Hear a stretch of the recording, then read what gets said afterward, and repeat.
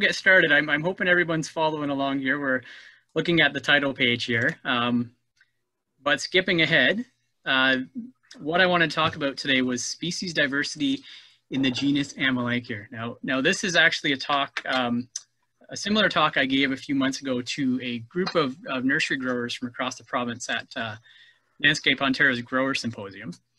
And it's kind of timely right now because I know despite the cold, rainy day we're experiencing today, all of the Amelanchiers or Serviceberries will soon be blooming in the Arboretum and throughout the Guelph area. So, Amelanchiers. Some of you know that term, others you may not be familiar with. But Amelanchiers go by all sorts of different common names. So around here, we often call them Serviceberries. Further west, Saskatoonberries, Sarvis trees, shadbushes, shadwoods, shadblows, sarvisberry, sugar plums, chuckly pears, juneberries are just a few of the names. And that covers a number of different species that can look very similar at the surface. So similar blooms that you're seeing here. Now, before we talk about Amelanchier diversity, we're in Canada, so we're going to talk a little bit about maple diversity. Now, I know I can't actually hear any of you right now. Normally I would ask if you had any guesses of how many species of maple we actually have here in Canada. And I guess we think, again, being Canada, the maple leaf on the Canadian flag, we probably have quite a few. And we do. We have about 11 of them. That number fluctuates up and down by 1 or 2 species depending on how taxonomists group them. So sometimes they lump them together and include black maples as a subspecies of sugar maple, for example. But some of the common ones you would know are, again, sugar maple, silver maple, red maple, Freeman's maple, black maple. Some smaller ones like striped maple and mountain maple, some West Coast species like Douglas maple and Rocky Mountain maple and big leaf maple and vine maple. So some fair diversity here. However, when we contrast that to another country of a similar size to Canada, China, there are 147 species of maples. So Canada has absolutely beautiful forests and incredible flora, but sometimes we lack the species diversity of other countries. A big part of that was because much of Canada, or all of Canada for the most part, was covered in a massive ice sheet about 12,000 years ago. So a lot of species have been slowly migrating up since that time. And what we're seeing right now is what has essentially come up from refuge sites further south over the past few thousand years. But looking at Amelanchier diversity, we're going to go in the other direction and look at China. They have 2 species.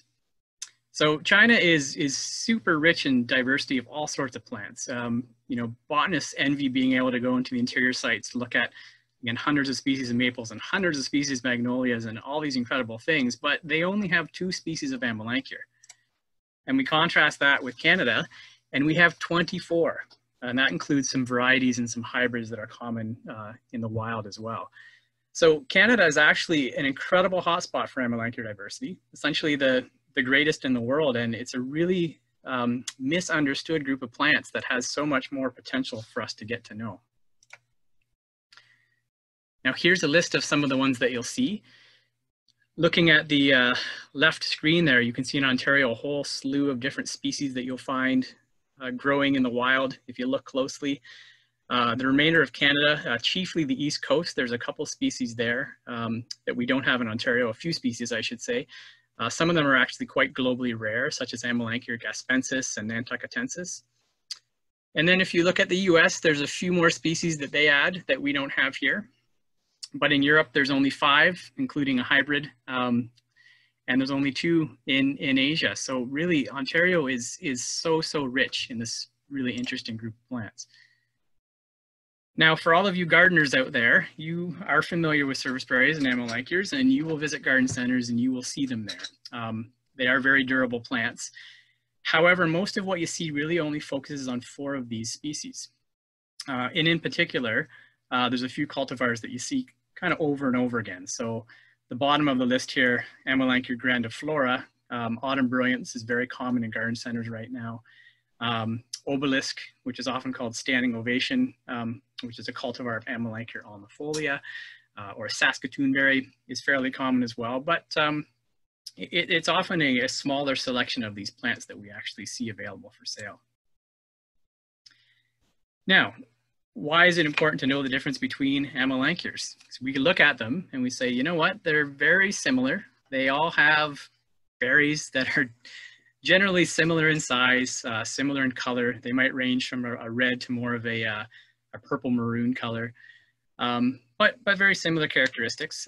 Not quite as different as you'd see in some of the maple species where the maple keys can look very different from one another. Things like the bark, it can vary certainly depending on the size of the stem, but generally it's smooth and gray. The buds, as you can see on the right here, are generally small and pointed, nothing that really stands out about them.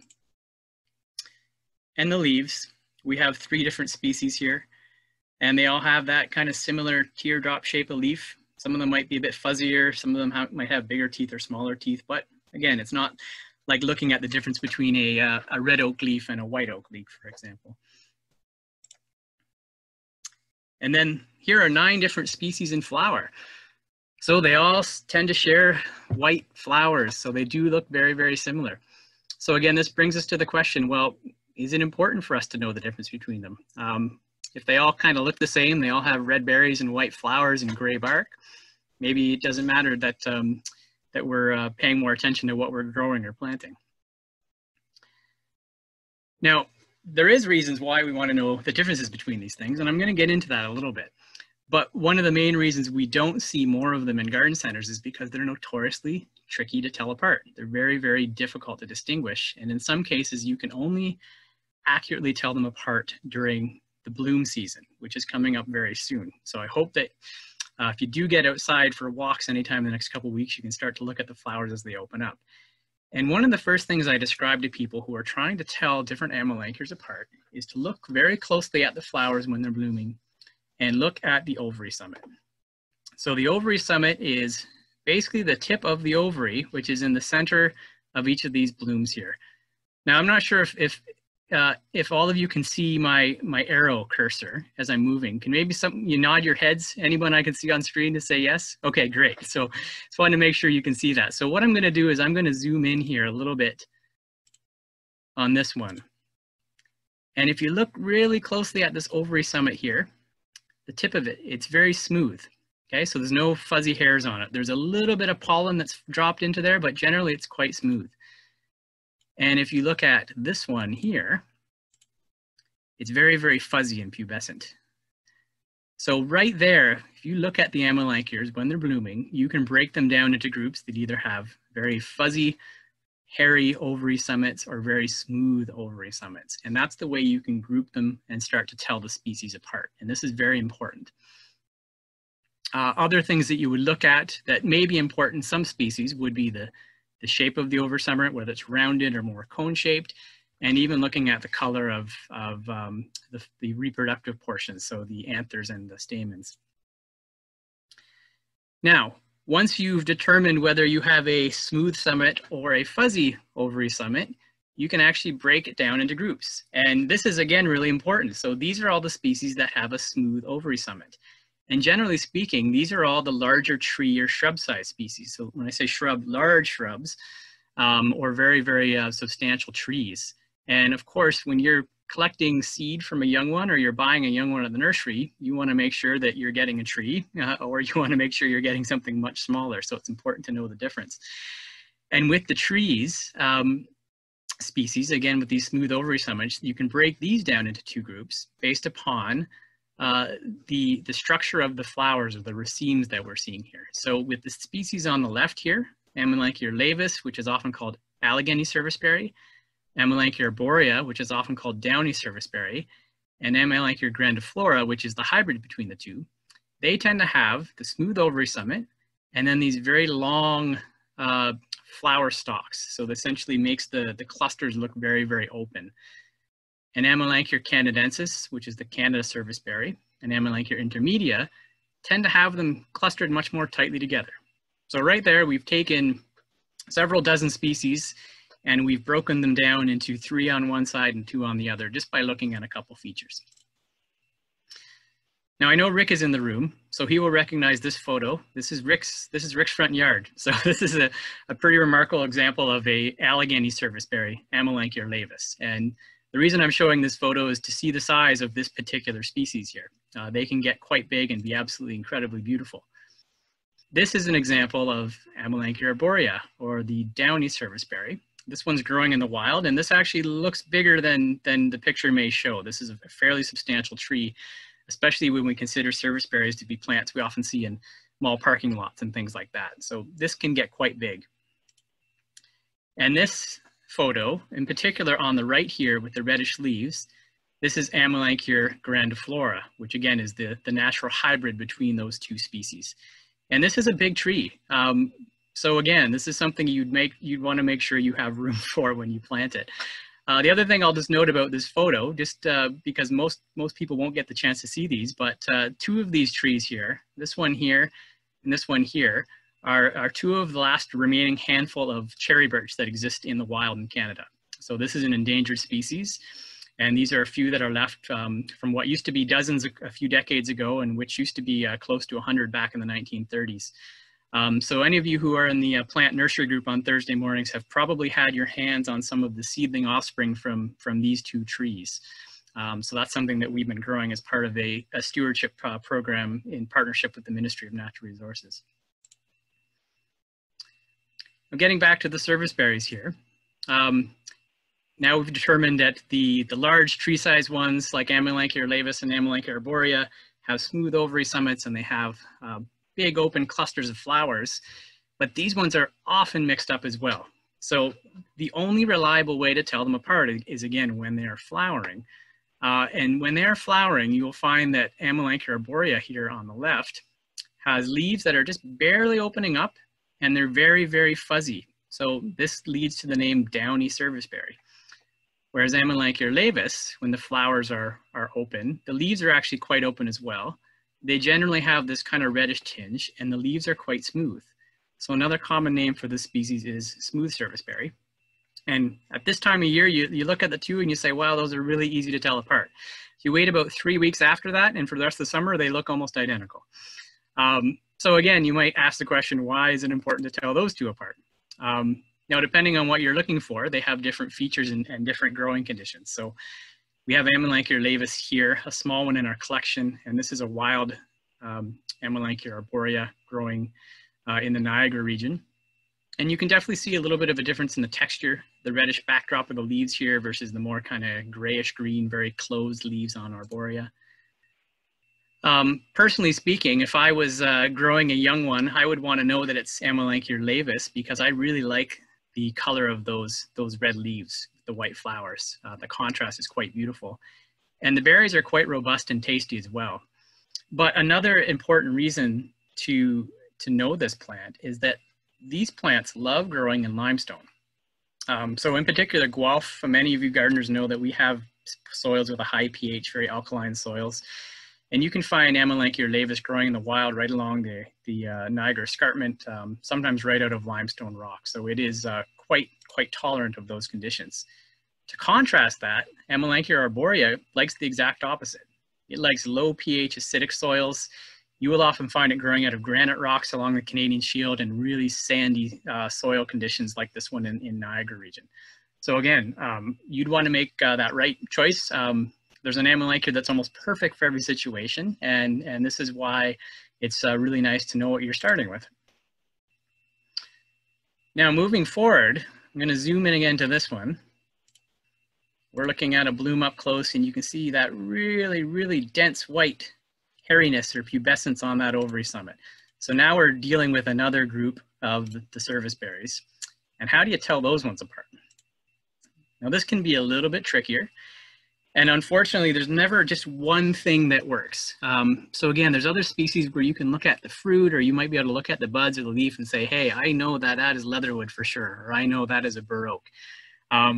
With serviceberries, especially the tricky ones, you sometimes need to look at multiple features to ensure things. So again, you're looking at the flowers, you're looking at the ovaries, and then you might want to start looking at some leaf characters as well. And some of them get to be pretty precise. So you might be looking at the base of the leaf where it meets the leaf stalk or the petiole, and you want to look to see if it's rounded. or it might be heart-shaped here, which is called cordate. You may see them be cuneate, which means they're kind of more of a, you'd have more of a wedge shape coming out here. Looking more closely at the leaves here, you can see the difference in the underside is really fuzzy in this one. It's quite smooth in this one. The teeth, so zooming in here, we see that the teeth are quite fine. This is called serrate. And if you look really closely where the veins come out before they actually meet the edge, they anastomize. So that's another botanical term that means they kind of disappear before they hit the edge of the leaf. And looking at this particular species, you can see that the veins, if you look really close, they actually almost all reach out towards the tip of a tooth. So it's not perfect, but it's pretty close. And here the teeth are much bigger, so this would be called dentate. So like teeth versus serrate, which would be more like saw teeth.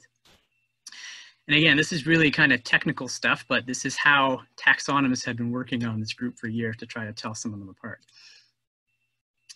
Other features that, you know, definitely go unnoticed for the most part, but are actually quite interesting when you look up close are things like the sepals. So the sepals here are at the base of the flowers, they're these green appendages, and you may want to look to see whether they are fuzzy, whether they actually have teeth on the edges as well, or in this case, we can see that they're actually curled back. This one, they're erect, and that's a way that you can tell different species apart as well. So again, that seems like a lot of detail. Why is that important? This species here, this is Amelanchier humilis, one of the low serviceberries. So this is very, very different than those tall tree ones that we looked at, like that big, beautiful one in Rick's front yard. This one is growing in one of the toughest sites you could possibly imagine. So this photo was taken up on Manitoulin Island in a fairly remote area called Belanger Bay. And this is basically growing right out of pure limestone pavement. So right out of pure rock. It found a little crack of soil to reach into. It's obtaining some moisture. This site will flood in the spring, and in the heat of summer, it will get blazing hot. So sometimes close to 40 degrees, 50 degrees Celsius at the surface on really hot, sunny days. And this is surviving in that site. So that's an amazing plant that if you bring it out and give it a little bit more love, and a little bit more water, and put it in a garden space, it can actually be a very, very beautiful flowering shrub. And this is, again, great to know. If you're in Guelph, this is a fantastic species to choose.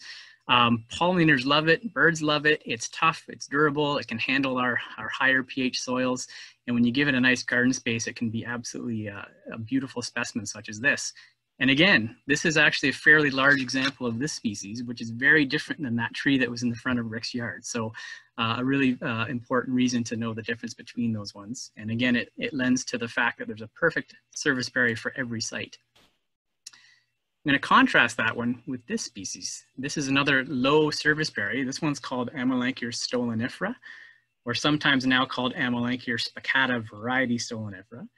But if you look at the rock here, this is growing out of pure granite. So this is a little crevice in the rock. It found a little bit of soil and accumulated leaf litter, and it's eking out a living in that really tough site, really acidic environment.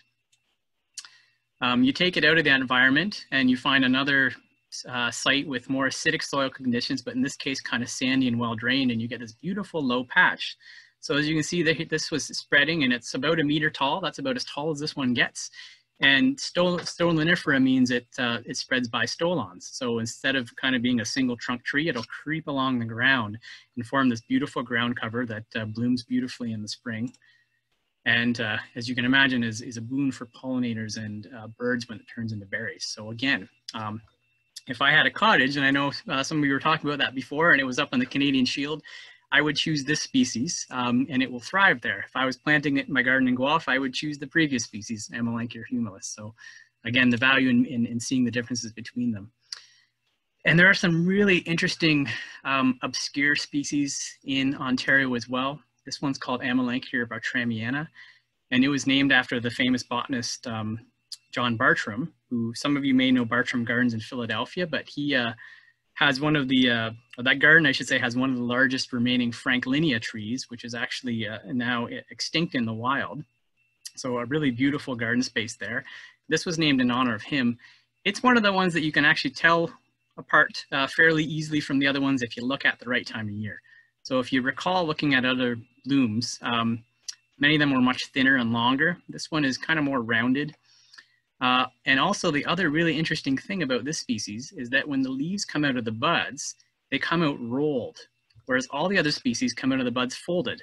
So again, one of those obscure things you'd never think to look at, but if you're there at the right time, you will always know that you're looking at Amelanchier bartramiana because of how the leaves emerge from the buds every spring. This is another really beautiful one, and it's actually commonly called beautiful serviceberry. This one is very, very rare in Ontario. It's considered an S1 species, and S1 basically is a ranking that's the rarest of the rare. So something like a sugar maple is considered an S5, for example, and you go all the way down to S1 for things like cherry birches and cucumber trees and this beautiful serviceberry. And the reason it's called beautiful serviceberry is because of the size of the petals and the blooms. This is the largest of all the serviceberry trees. You may recognize the background here. This is our Arboretum greenhouse. So this is one that will be entering our collections and certainly one that we're looking to propagate a little bit more. And again, depending on what you're looking for, you might be planting something for the pollinators and for the beauty of the flowers, or you may be planting something because you want to eat them. And it's important to know the difference of species because they have all sorts of different characteristics based upon those things as well. So I'm going to look at the bottom of the second list here for petal size, and you can see Amelanchier ulnifolia, which is often called the Saskatoon berry, has the smallest flowers, but if you look at the top of the flavor rankings, it has the sweetest fruit. So if you are wanting to have a beautiful basket full of serviceberries every year that you can feed to all your friends, Amelanchier ulnifolia is a good one to choose.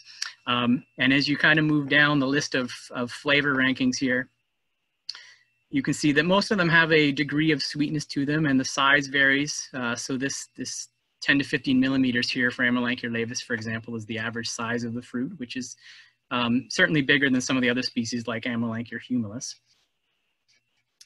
And then you go way down to the bottom here and you have things like Amelanchier arborea, which has kind of dry and mealy fruit. Bartramiana, which is kind of insipid. So insipid kind of just means tasteless. And then I've found every time I've tasted Amelanchier interior, I don't know how else to describe them except for not good.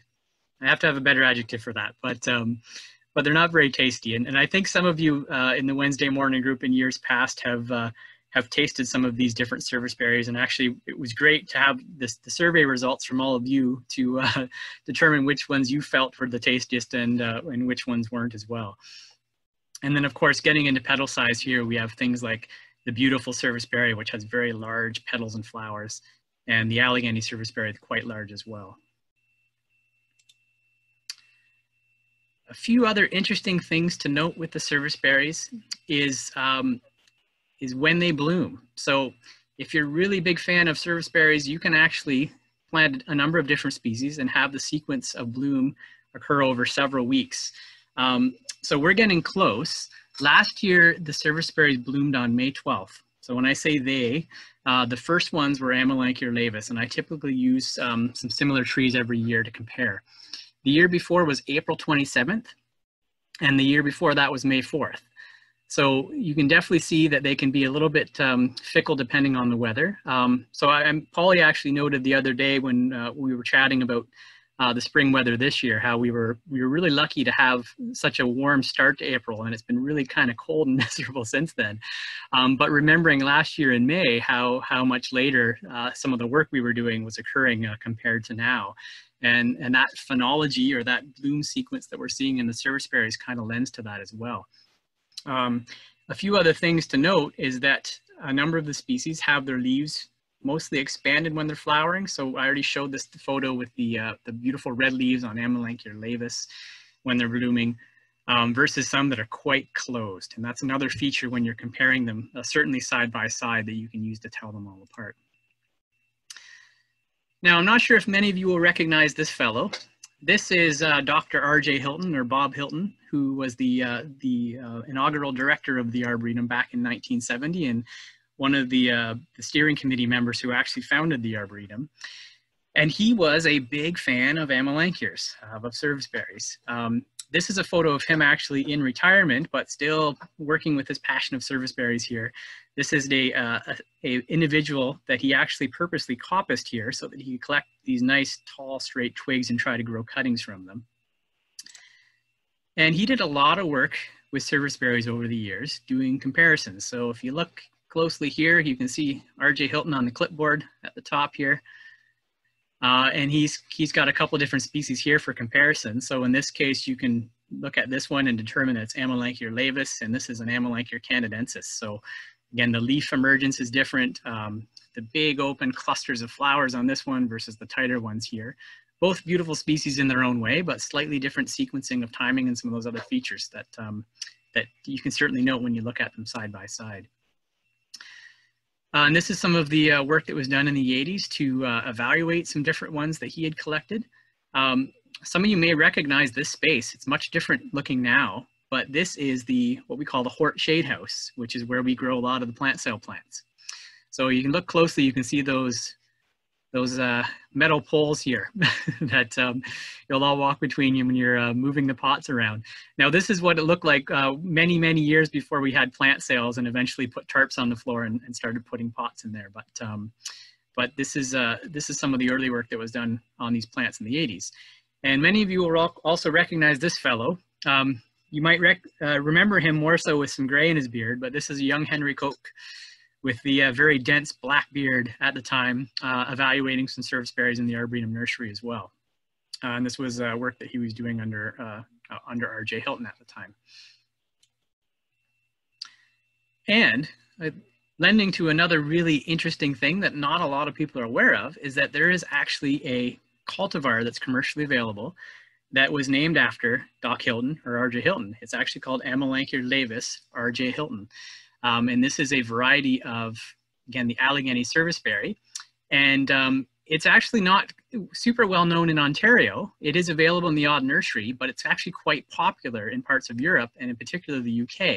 And if you notice at the top here, this is the Royal Horticulture Society Award of Garden Merit that was awarded to it in 2017 because of its beautiful use for all sorts of garden situations. And what makes this particular cultivar very unique was I was showing you all the different serviceberries with all the white flowers and how similar they may all look. But this one actually opens up to slightly pink blooms. So this is a real rarity. This is a better shot. See it subtly here. This is actually in my bathroom, so I had some good contrast of a backdrop here. But you can see those pink petals emerging from this particular cultivar here. And as they open up, the pink starts to slowly fade. You can actually see the stripes of pink here, but they eventually fade to more of a white color. But again, still have that beautiful backdrop of those kind of rusty scarlet colored leaves. And this again is a photo of R.J. Hilton, and this is the original R.J. Hilton serviceberry. So he discovered this particular individual in Nova Scotia. And there was evaluations done here at the University of Guelph Arboretum and also the Kent Research Station in Nova Scotia. And when it was finally released from the Kent Research Station, they named it after R.J. Hilton, and the rest is history. So we have this really interesting connection to this passionate plant enthusiast who really appreciated Amelanchiers when not a lot of other people actually took the time to look more closely at them. So on that note, as I mentioned, we are getting close to Amelanchier bloom time here at the Arboretum. We still do have walkthrough access, but we'll certainly make sure to take some photos this coming spring to share with you all as they start to open up as well. And when we all do get back here working, do take note of all the serviceberries that we have throughout our grounds. We have quite an extensive collection of many of these different species, and something that we're very excited to expand upon in the years ahead. So